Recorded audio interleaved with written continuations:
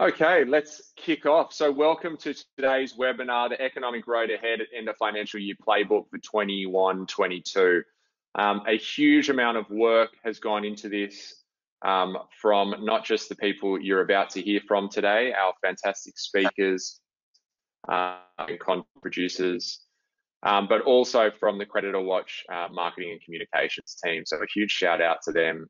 They've worked tirelessly on this. It certainly isn't an easy thing to put together, particularly when dealing with someone like me who likes to do everything at the last minute. They're very patient with me, so thank you for that. And now I'm going to welcome Alexandra Cain to join us. Ali, if you just want to pop your video on. Plenty of you would be familiar with Ali. It's great to have you on again. And Ali's done a huge amount of the legwork here, not just for the webinar itself, and she's about to work even harder over the next sort of 30 to 45 minutes, but also in the playbook itself, which if you haven't downloaded, of course, you should jump on to the website and download it ASAP. We will have links for you later on. So Ali, over to you. We did have some things about CreditorWatch, highlights, but you know what? Let's just get straight into the webinar itself, and I'll flick over to the next one from here. Well, good morning, everybody. If I could ask all our esteemed panel to turn their cameras on, I will introduce you in a moment. So as Patrick introduced you, my name's Ali Cain.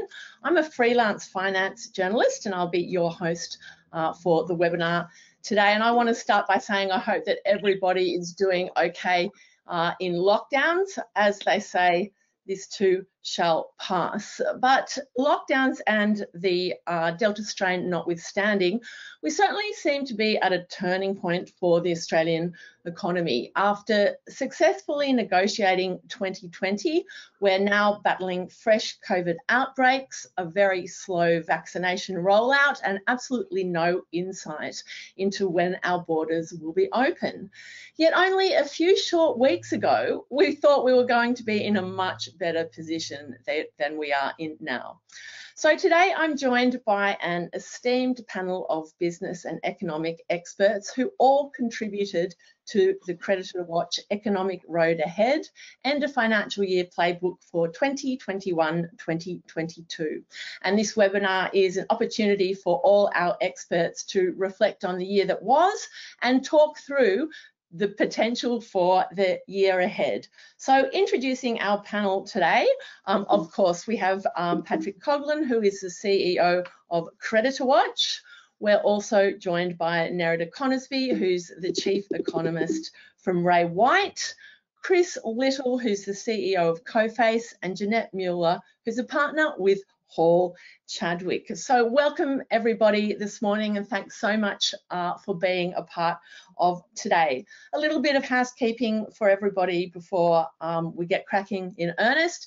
Please feel free to post any questions and we will endeavour to answer them as we go ahead. So first, let's have a look at some of the insights from the report itself. So Patrick, I'll start with you.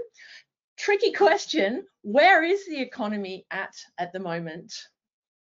So look, I've mentioned this a couple of times over the last 16 months or so, in that every time we produce a report, a piece of content, it seems that the economy and the pandemic shifts underneath us. You know, 3 weeks ago, 4 weeks ago, however long ago it was, late June. Everything was rocking along really nicely.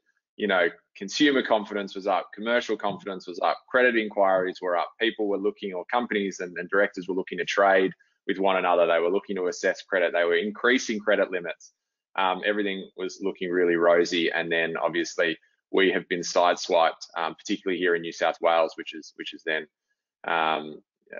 you know, been rolled out to the rest of the country basically, and we find ourselves back in essentially June, July this time last year when Victoria experienced their extended lockdown. So there's a lot of question marks out there. We've got a bit of a survey going on at the moment to our customers. Mitchie, our GM of comms and marketing, will probably be rolling her eyes saying, stop talking about the results. We haven't even finished the survey yet, but the one big result is that people just want clarity.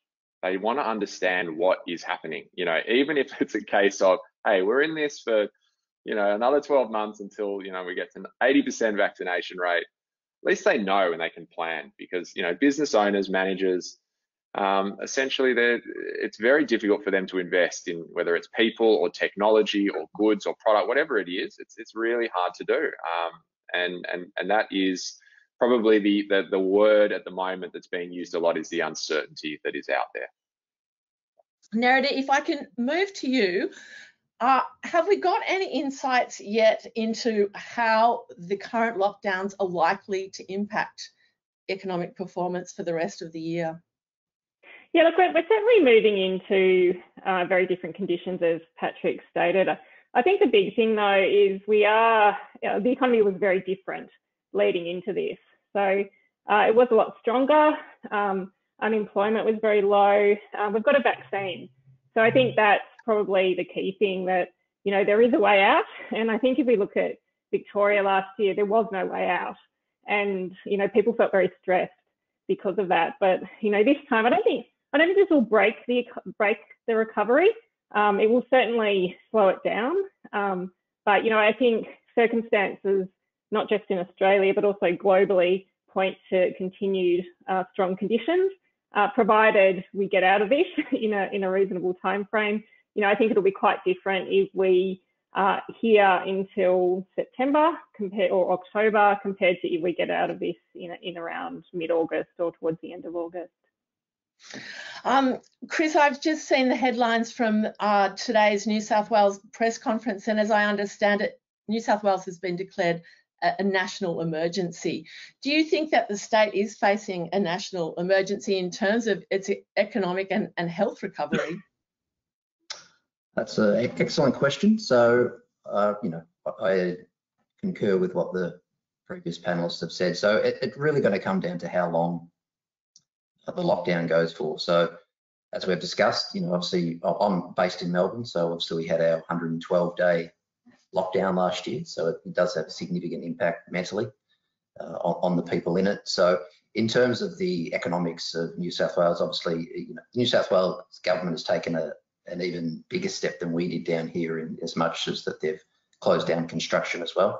So that's sort of unprecedented in this market. So, you know, we've got the roadmap out. It's the vaccination, so that's the plan.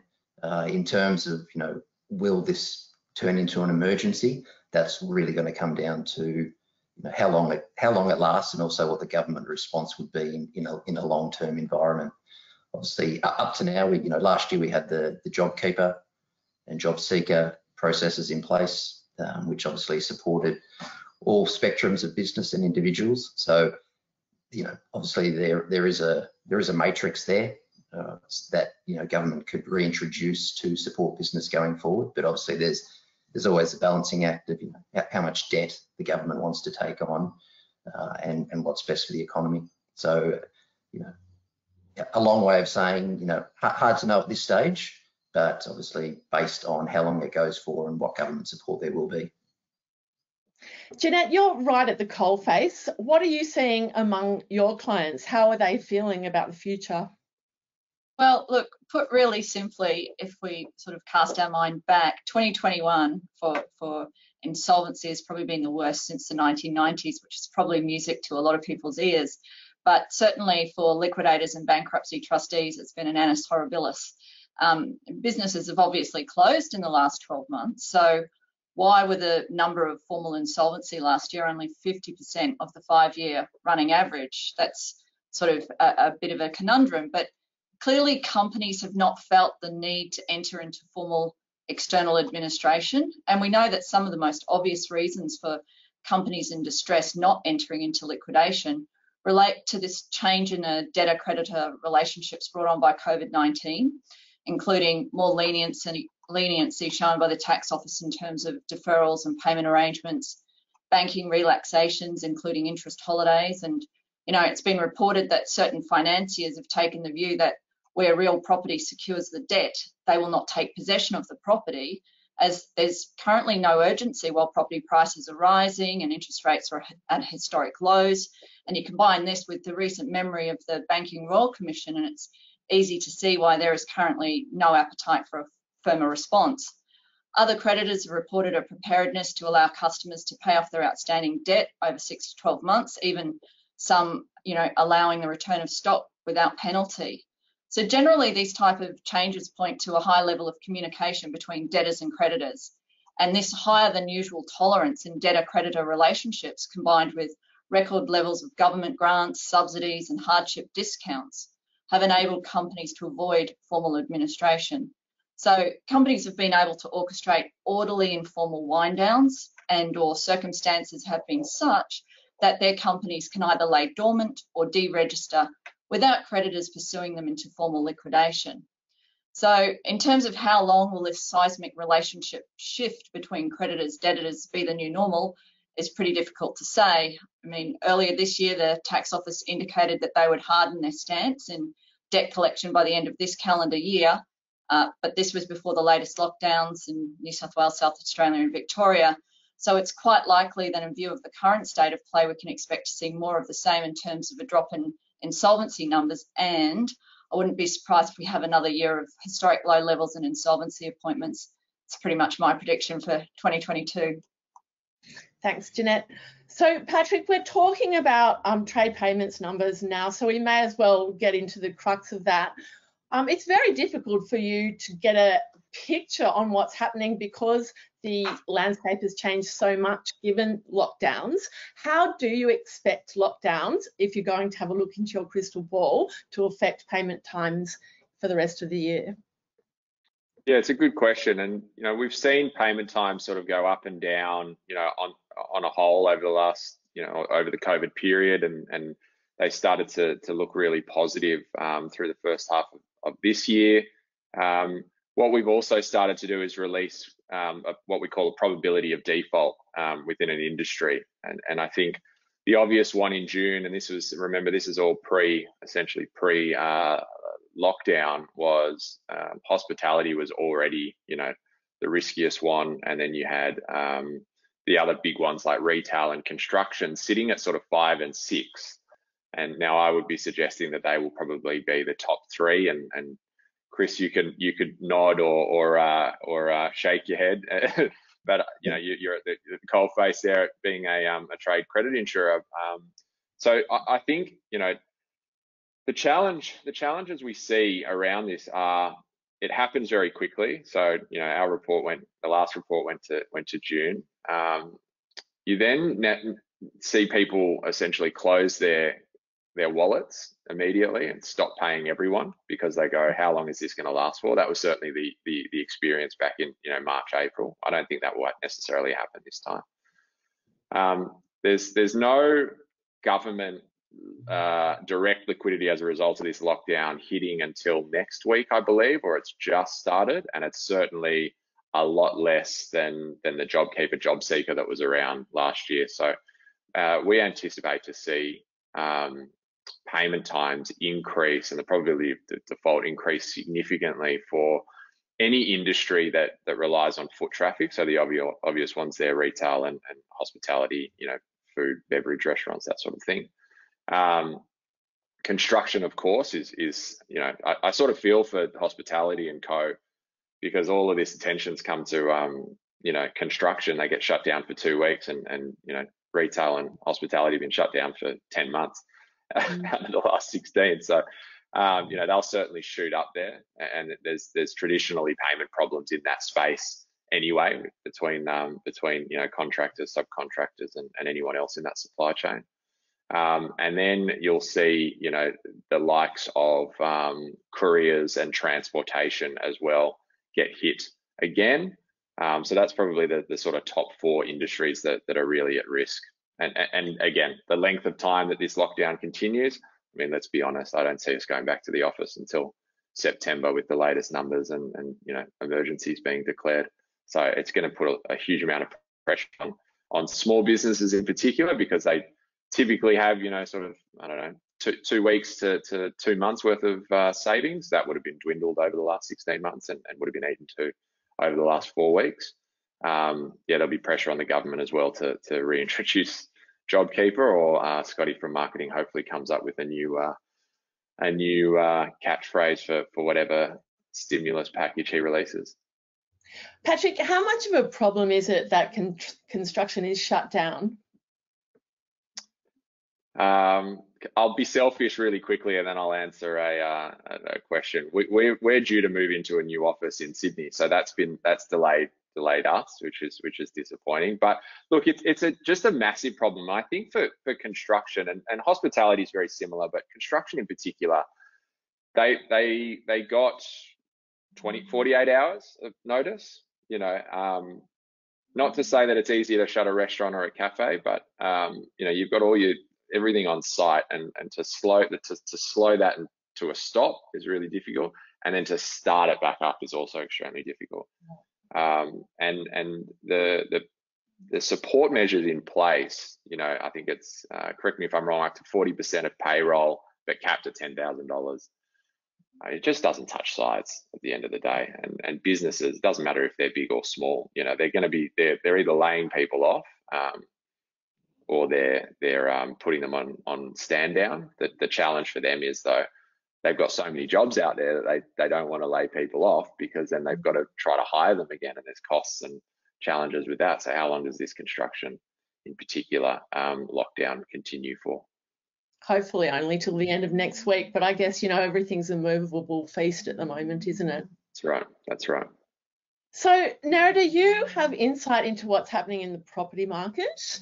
Over the last few weeks, where New South Wales and then other states have been placed into lockdown, how's that affected the property market in the short term? Yeah, look, definitely the number of properties for sale has come down. You know, we can see that people are holding off decision making and, you know, just waiting and watching. You know, the properties that were on market, we haven't seen withdrawals as yet. So, you know, I think that's quite interesting that people are holding as opposed to pulling out of the market in their entirety.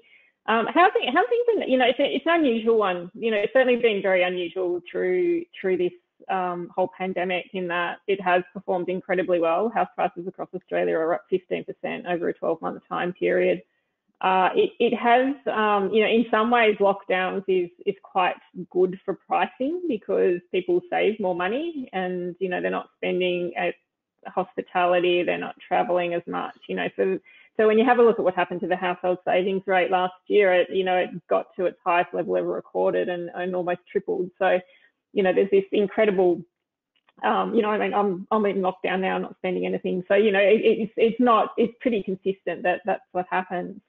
It's also unusual that the nature of the recession last year was unusual too, because it wasn't a financial recession. You know, there was plenty of cash, and the Reserve Bank cut rates and were pumping the economy full of money, and that led, you know, that was part of why we saw such incredible price growth across Australia. So yeah, for property, and the other thing too that did happen, and which will happen again, is that the pandemic, you know, the virus affects older people, you know, much worse in terms of health and mortality, but it overwhelmingly hits younger people in terms of their economic welfare. And, you know, we saw that in terms of rising youth unemployment. So what that means is that rental markets are the ones that really struggle, and, you know, tenants, if you're in hospitality, you can't pay your rent, and so, you know, that leads to rental declines, it leads to higher vacancies. It's very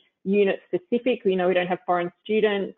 It's not impacting houses so much. Housing rents are holding up. So, you know, there's a lot of things that are unusual, I guess, in terms of what's happening at the moment in property, and, you know, this red hot price growth, which probably, you know, I don't think this will really make much of a dent on it compared to, you know, what was happening with rental growth. What about in commercial property? Do these sorts of lockdowns have an impact on demand for commercial property, and what impact does it have on property prices? Yeah, look, again, commercial properties is super unusual on the tenant side. Terrible. You know, if you go to Melbourne CBD end of last year, we had this terrible problem with retail vacancy. We had hardly anyone was in the office. You weren't really allowed to go in the office. Happening in Sydney at the moment, people have readjusted their expectations as to how much space they require. More people are working from home. There's been quite dramatic changes to how people are working. When we have a look at industrial, though, industrial is having a bumper time. It's people are, buying online more, and that's requiring more, bigger warehousing. It's requiring a lot more last mile warehousing as well. So, it's pretty much across the spectrum, no matter what sort of space that you're looking at. So, retail and office, really hit hard from the tenant side. Industrial, doing pretty well. But pricing, just holding up, again, coming back to this very unusual situation that this isn't a financial crisis, and there's a ton of cash out there. And when we have a look at global capital flows into Australia targeting commercial property, it's at record highs. And Australia, because we've come through this recession, or we've come through the pandemic in a vastly different economic circumstance to the rest of the world, is making our property look, our commercial property look even more attractive. That could change. I think the big thing now, one of the real challenges at the moment is Australia, that fortress Australia is increasingly problematic. On one hand, it did keep us safe and it made sense, but now the rest of the world is opening back up and people are moving around and travel started up again, and it's going to make us look as an outlier, and eventually it will cut into economic growth. I mean, you can't stop migration completely like we have now over a prolonged period without having a pretty major hit in terms of how our economy goes. Now, Nerida, we do have a question from the audience for you, so thank you very much for sending the couple of questions that we've got through. Do you expect interest rates to rise, and what impact is that going to have on consumer confidence? Yeah, so I guess everyone's watching the inflation figure very closely next week. There is an expectation that it will get at least to the 2 to 3% gap of, between 2 and 3%, which is the level at which the Reserve Bank aims for. They do try and keep the inflation rate at between 2 and 3%. It may go over as well. So, I think there is an expectation that inflation will start to climb, and we're seeing it climbing at the moment overseas. In the US, we saw that 5% inflation figure, which, was historically incredibly high. So, so it is increasing. I mean, there's a few reasons why it's increasing. I mean, part of it is because the economy is just roaring ahead, and at least was, and on latest figures up until the end of June. So that's a big factor. Unemployment is coming down a lot quicker than expected. So again, potentially this will change as a result of this lockdown. But it's now at 4.9%, which the Reserve Bank didn't expect it to get to that level until December this year. So there's a lot happening which is likely to impact the Reserve Bank's decision as to how quickly they move on interest rates. At the moment, they are sticking to a 2024 date at which they'll start to move. We have started to see banks creep up mortgage rates a little bit, and I think that at least for housing, that's quite an interesting occurrence, because that will slow things down. Ultimately, whatever happens to the cash rate does flow directly through to mortgage rates, but banks can obviously move earlier as well. So, that will have an impact on housing. In terms of confidence, I think it's one thing if the Reserve Bank increase interest rates once, but if it really starts to climb very quickly and we start to see several months of increases, or not just going up at a 0.25, but at a 0.5 over a month, I think that has quite a dramatic difference. And the other challenge too, of course, is government debt is set to hit $1 trillion by 2025. So, the Reserve Bank are independent, obviously, but there's no doubt that will be some government pressure to try and keep interest rates as low as possible, primarily because not only are Australians in, pretty high debt situations, we've also got government as well. Whatever they do will be extremely well signalled to the market, and no one will be shocked when they do move the cash rate. That's true.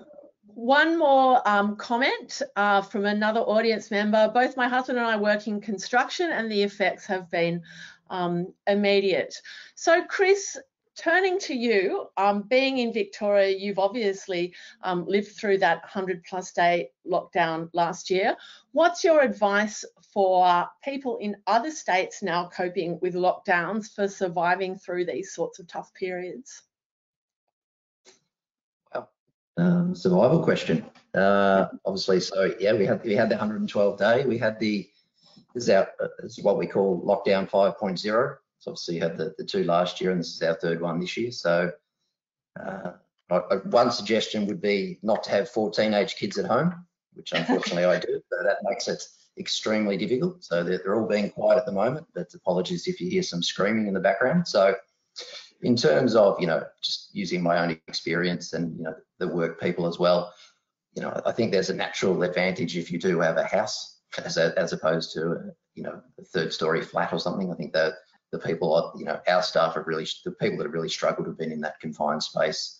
So, I think a lot of it comes down to communication. So we tried to be really communicative with our team last year, constantly getting on video calls and phone calls, and having fun sessions on Fridays like quizzes and catching up for a drink, that kind of thing. So trying to make it as normal as possible and keep in touch with staff.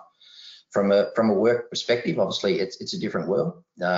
I know I work at a different pace and a different manner from home. So like a lot of people, you tend to stay up later, get up a bit later because you're not traveling, and then work not as consistently through the day. When I'm in the office, it's more like like everyone, you get to the office 8:30, all of a sudden it's 12 o'clock and you haven't left your desk.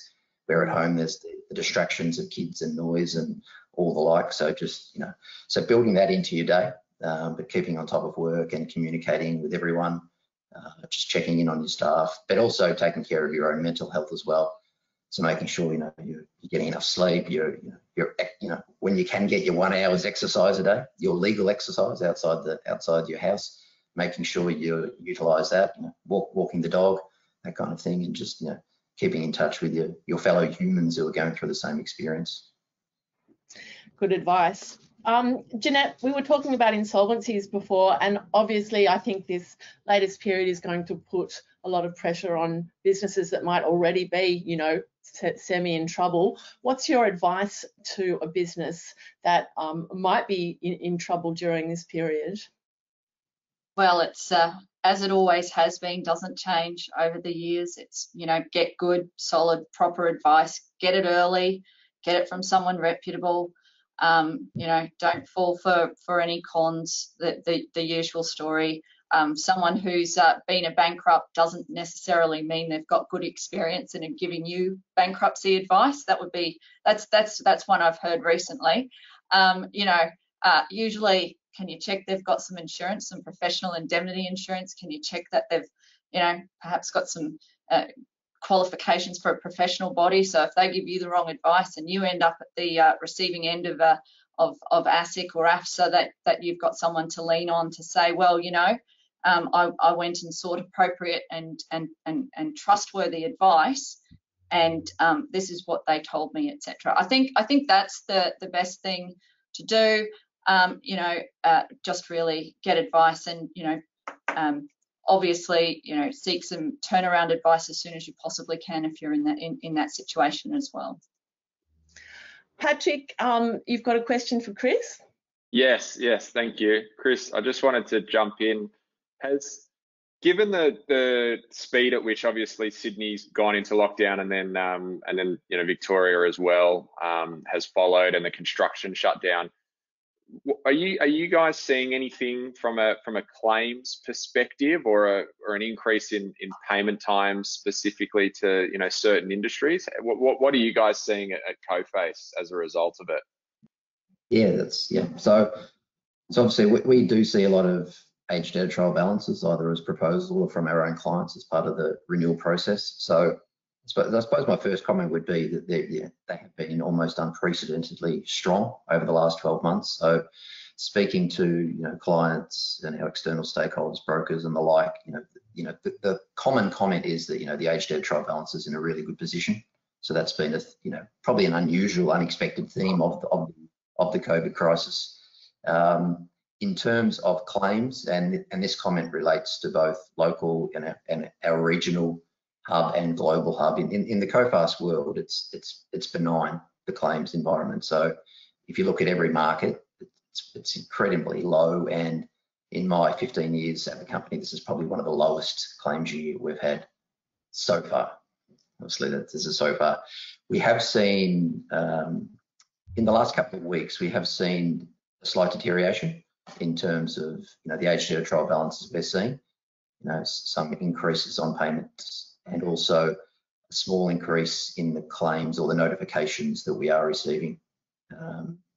So seeing those, across different sectors, a bit in construction and in solar, and some of it, and a bit more in domestic as well. So last year we would have seen more in the export side, but this year a bit more in the domestic side of the business.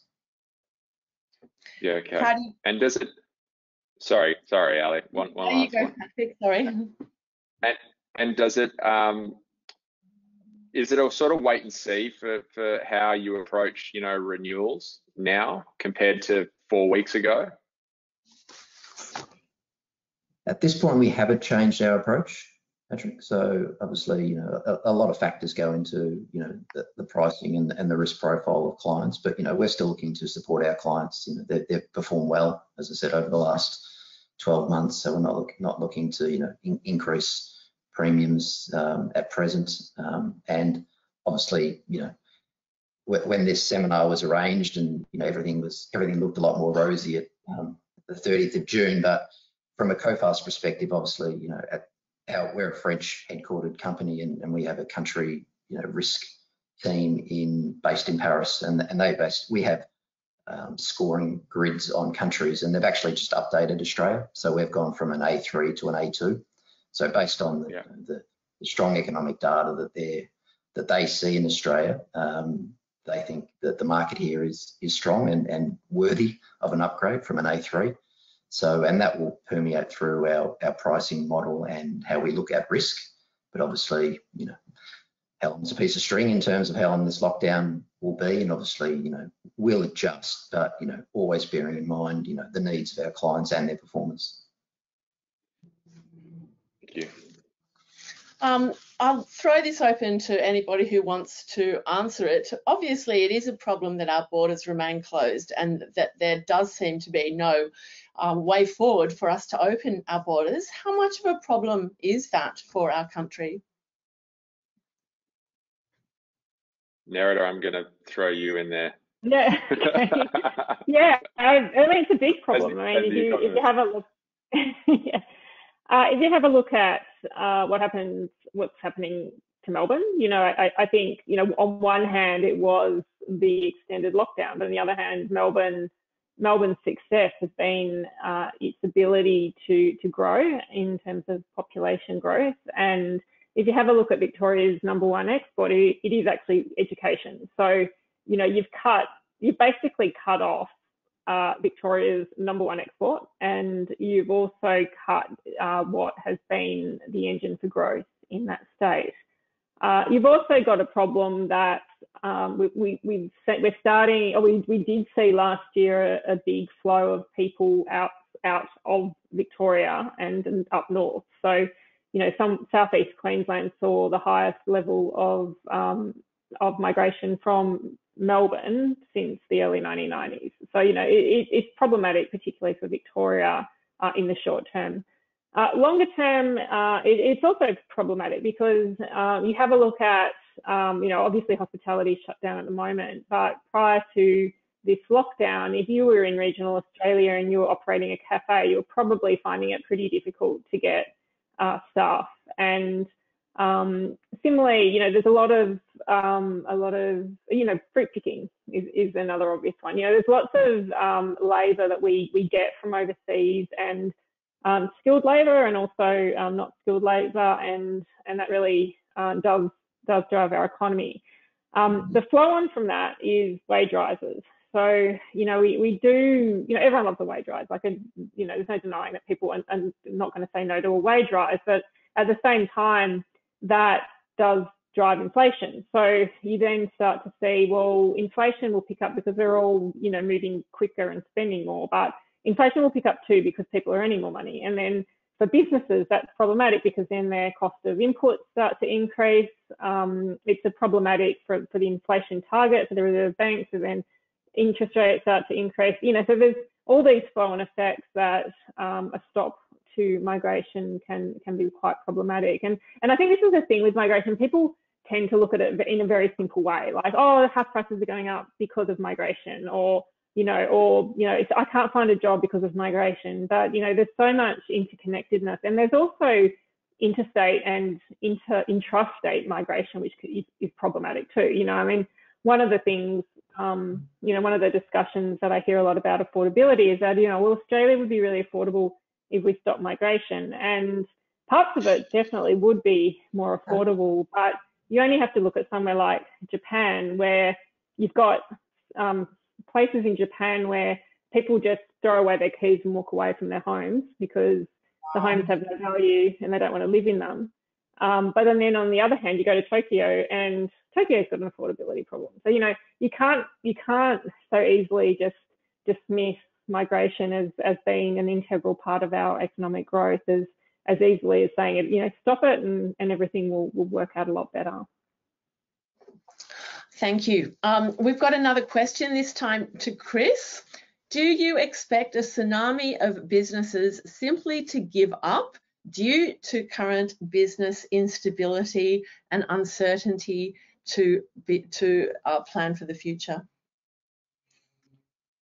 Certainly hope not.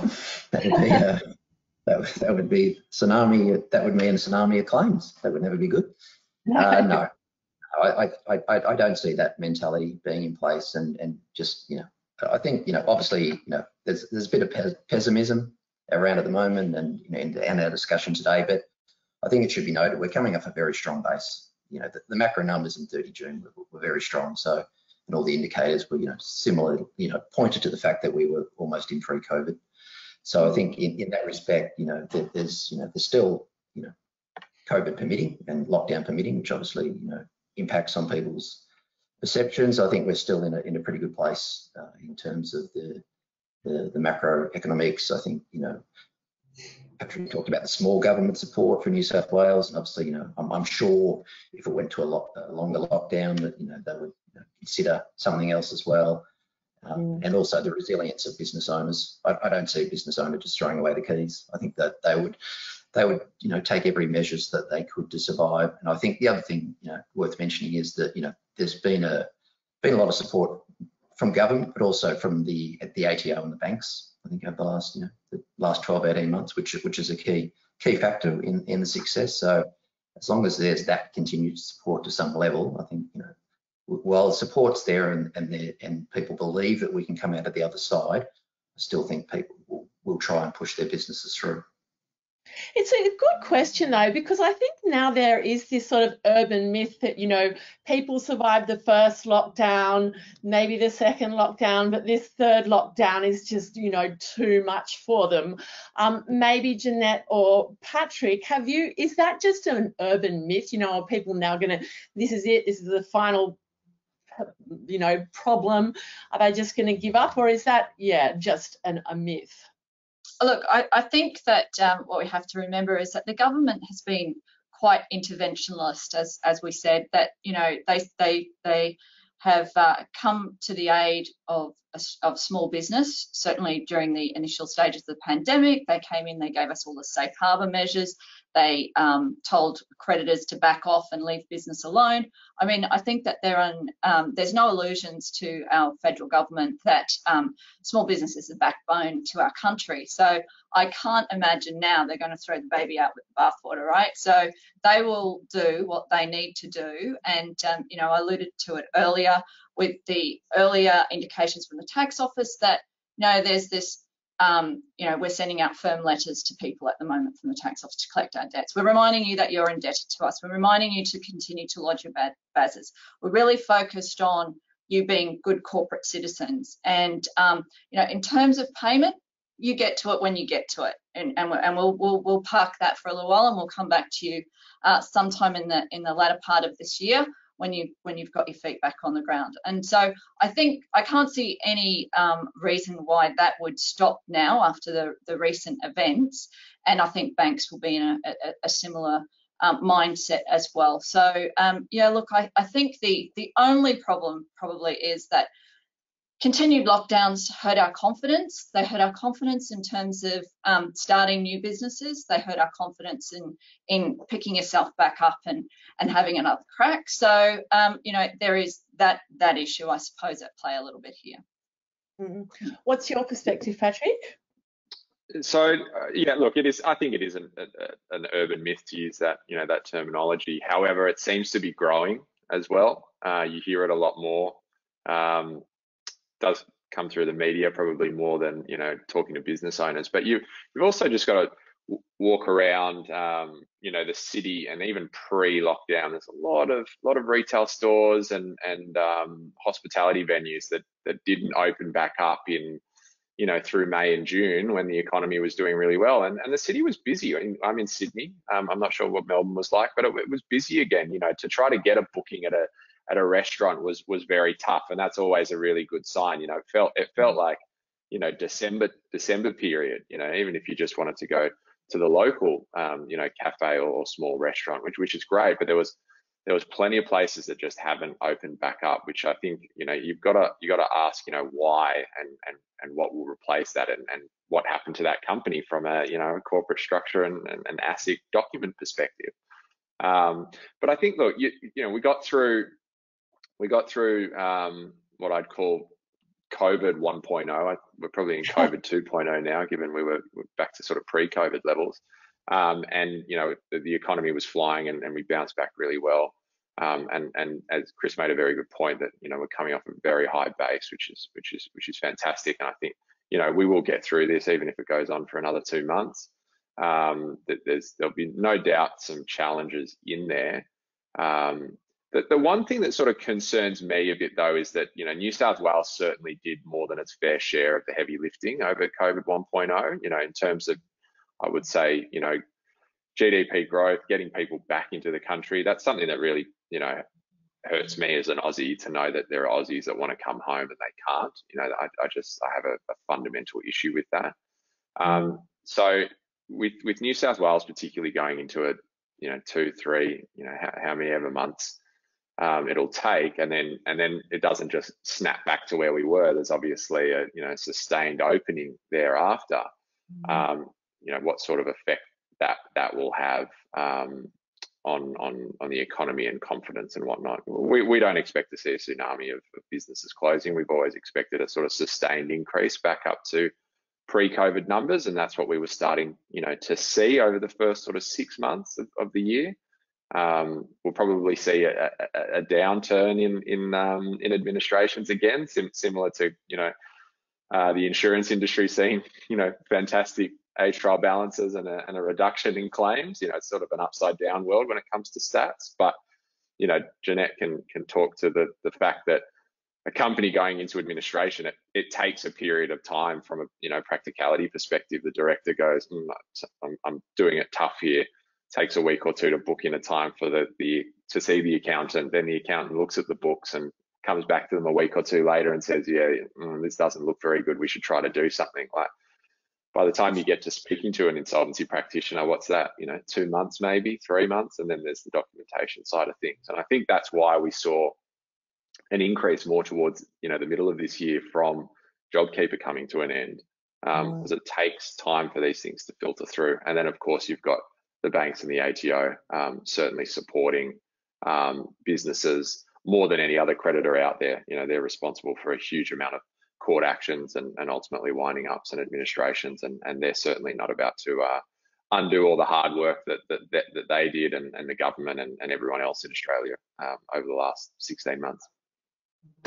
Yeah, it'll be, you know, there's certainly been no moves yet to reintroduce the temporary moratorium on trading while insolvent, but it'll be interesting to see if the government does consider measures like that, if these lockdowns do continue for a prolonged period. Do you have any feeling whether they might have an appetite to reintroduce those sorts of measures? Look, I haven't heard anything, but you never know. It sort of happened pretty suddenly last time, didn't it? I think the difference today is that surely we've spoken enough about safe harbour now that people know how to access it without it being legislated and just given blanket to everybody in Australia, which is what happened last time for the 9 months of 2020. So I think that, you know, there'll be other measures that they can introduce to assist, but certainly they're not shy of playing around with the legislation, and they love seeing that Corporations Act grow and grow and grow. So, you know, we've got small business liquidations now, we've got small business reconstruction, we've got all sorts of things that we haven't even really accessed or started using in any meaningful way. So there's probably enough there at the moment. I think where they'll come to the fore is that they'll probably do financial incentives instead. There might be some significant changes to tax deductibilities and things of that nature. I'm guessing, I don't know, crystal ball. And there's an election coming. Of course. Well, that's right. That'll certainly play into whatever the federal government decides to do. Another question for you, Nerida. You mentioned government debt reaching $1 trillion by 2025. So does the government just keep providing stimulus every time there is a lockdown? What other levers do they have? Yeah, well, I mean, they don't need to always provide cash. You know, I mean, there are other ways that they can help. And I'm trying to think off the top of the head some of these examples, but, you know, for example, planning controls can help the construction industry. You know, you can get the construction sector back up if you know, fiddle around with what's happening with planning controls. There's a lot that can be done at a local level for areas that have been far more adversely impacted. And, you know, you only have to look at, you know, City of Melbourne, what they've been doing. I mean, they've calculated their economic impact, the economic impact of the lockdown was a 22% drop in their total productivity. But, you know, you look at what some of the programs that they're introducing in terms of getting people back into the city, and, you know, they're utilising the arts, they're utilising sport, they're taking advantage of vacant shops and, you know, putting, you know, low rent for pop-up shops, those sorts of things. So, you know, there's definitely things that can be done at a macro level, but also definitely things that can be done at a state and also and you know, and even a city or suburb level. I think the big question is, you know, how do we pay this back? Because at some stage, you know, we will need to look very closely at how we get this, you know, $1 trillion debt down, and there's still very little discussion about what that could look like. I mean, we saw, you know, we've started to see a few state budgets come out and, you know, fiddle around with some taxation issues and the like. But, you know, a tax that high probably needs something pretty massive. So, you know, whether it's an increase to the GST, you know, I don't know exactly, I mean, we don't know, but, you know, I think at some point this is going to become a very big discussion point, and will probably start to come about once the majority of people in Australia are vaccinated. Here is a question from our own Harley Dale. Patrick makes the point payment times looked better mid-year in Sydney, but many retailers didn't reopen. The size of certain business sectors has shrunk. How much of a problem is that? I think, look, from my perspective, you know, we need to start looking a little bit more granular. You know, there'll be certain industries in specific areas that really hurt. You know, that's where you can bet pretty confidently that there'll be you know, an increase in administrations or delinquencies, etc. What I thought was quite interesting was I compared the sort of numbers around, you know, defaults and administrations of Victoria as a proportion compared to the year before, and despite the 112-day lockdown, you know, the increase was like less than 1%,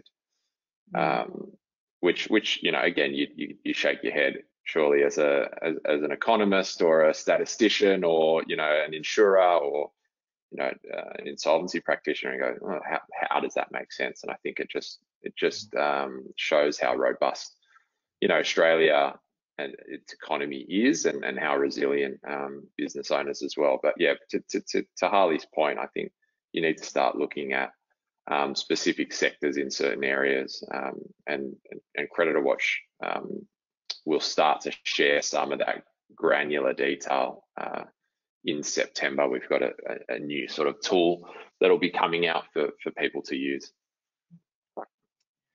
Here's I know it's sort of a fun question. What will the announcement of Brisbane getting the Olympics in 2032 mean for business in Australia? Who wants to tackle that one? Well, I've just been looking at the KPMG report, and I think they were in the bid, so maybe this is a little bit biased, but I think they're looking at around, off the top of my head, I'll have to look it up, but you know, billions of positive social and economic impacts.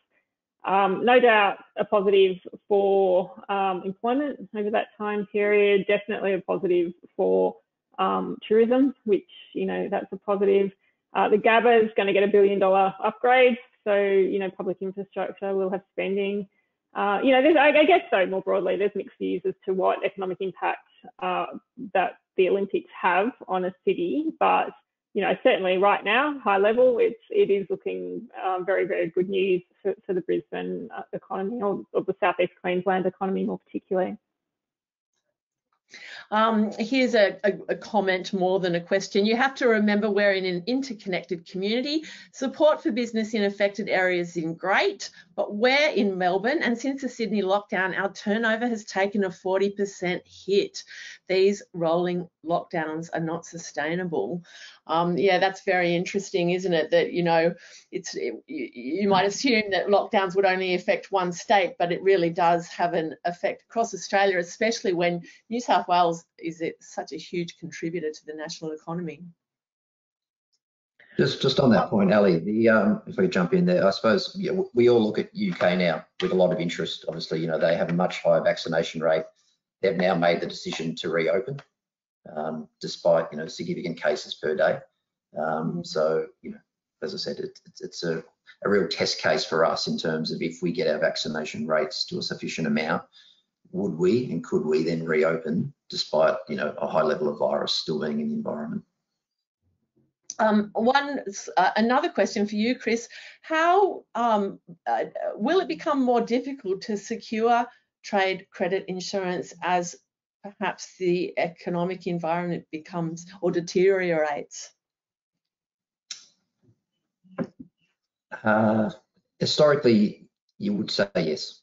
So trade credit insurers tend to price accordingly and risk accordingly when there's a high claims environment. So it's not to say that it's completely off, but obviously, you know, if you looked at the market last year, it was a diminished appetite. Obviously, it's fully open now, and obviously we always look to, the market always looks to support its clientele. But, you know, as I said, the pricing and the risk appetite will reflect basically the claims environment. I think if you look at a risk on, risk off environment, it's now a risk on environment, and that's just something that has to be reflected throughout the business community. Yeah. So we're coming up to the end of the hour, and what I'd like to do before we finish is just ask all our panelists to perhaps make a comment about how they see the remainder of the year panning out in terms of economic conditions, especially given the tricky situation that many states now find themselves in. Patrick, what's your view of the future? So at the beginning of the year, my word for the year was positivity, and it sounds I don't know, a little bit simple at the time, but really last year was so full of negativity, particularly, you know, every interview that I did, whether it was in the media or with customers one-on-one. I'm still bullish about this year, and especially hearing from Nerida, Chris, and Ginnette, with their experience and their input. I'm still bullish about it, even if the Sydney or New South Wales lockdown continues for another few months. I think we've seen that we can bounce back, and you generally learn from experiences like that, and we'll bounce back quicker and in better shape than Victoria, for example. It's not a Victoria versus New South Wales comment, by the way. It's just we're learning from your experience. So yeah, look, I'm quite positive about it. The sooner the better, obviously. I can't see it going for 6 months. I just don't think the governments will sort of allow that to happen. We'll either get more drastic lockdowns in terms of don't leave, outside of the hour, or more stringent than what it is. It's hard to sort of keep up with all the rules out there, or we'll get to a point where they're happy with the vaccination rate and they start to let segments of the community back out if they are vaccinated. That's right. I like the attitude. You can't have a positive outcome unless you have a positive outlook. So you may as well have a positive outlook. What about you, Nerida? Okay. What's your crystal ball hold? Yeah, look, I agree with Patrick. I don't think this lockdown will derail the recovery. I mean, it will impact some business types. Without a doubt, we can see some geographic areas, such as urban areas, do get more impacted. There's definitely winners from lockdown. You only have to look at some industries such as mining, which have really taken off. Tech is another one. So there's certainly some winners there as well. And now, as we are becoming vaccinated, and I think one of the outcomes of this is that it is speeding up the vaccination process, and it is making people a lot louder around how we should be vaccinated far more quickly than we currently have. So yeah, overall, I'm very positive. We've come into this very strong. It's going to slow things down, particularly in New South Wales, but as we saw in Victoria, the economy does bounce back. People are resilient, and businesses, although they do suffer, many of them do, or most of them do recover from these circumstances. That's great.